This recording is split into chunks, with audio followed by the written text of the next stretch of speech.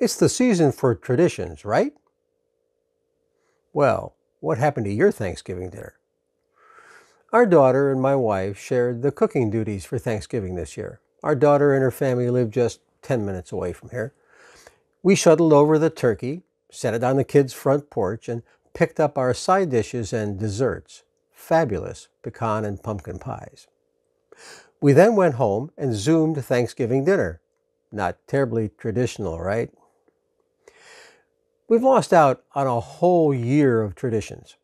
Graduations, baseball games, the Muni Opera. It's an outdoor theatrical phenomenon here in St. Louis. College football games, even getting back to college campuses. It's like the indicator light that says tradition coming has been taped over with black electrical tape.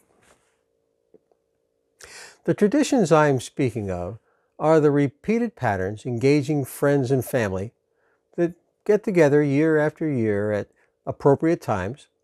The Webster-Kirkwood Turkey Day football game, it's the oldest high school rivalry west of the Mississippi, putting lights on the Christmas tree, ushering in the new year, things like that.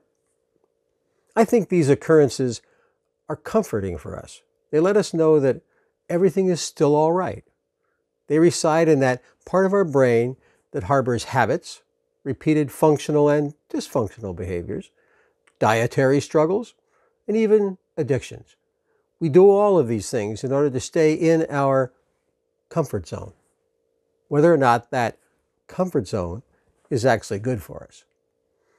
I have an affinity for cake donuts. Can't say no. Total comfort food and not particularly good for me, right? If our traditions were like my cake donuts, then 2020 has replaced said donuts with a plate of kale. The family gathering at Thanksgiving was probably virtual. You might have waved at Grandma through her window at the old folks' home, and Christmas and New Year's aren't looking much better. I'm here to suggest there's hope. I've seen it. While many traditions were put on the back burner this year, new ones have emerged. Like our Thanksgiving exchange. We did that. If we have to, we can do that again. And get more and more creative each time we do it. I've seen drive-by birthday parties and large neighborhood gatherings with adequate social distancing and masks.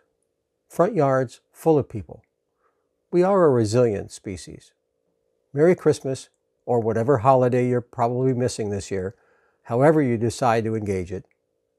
Stay positive, test negative.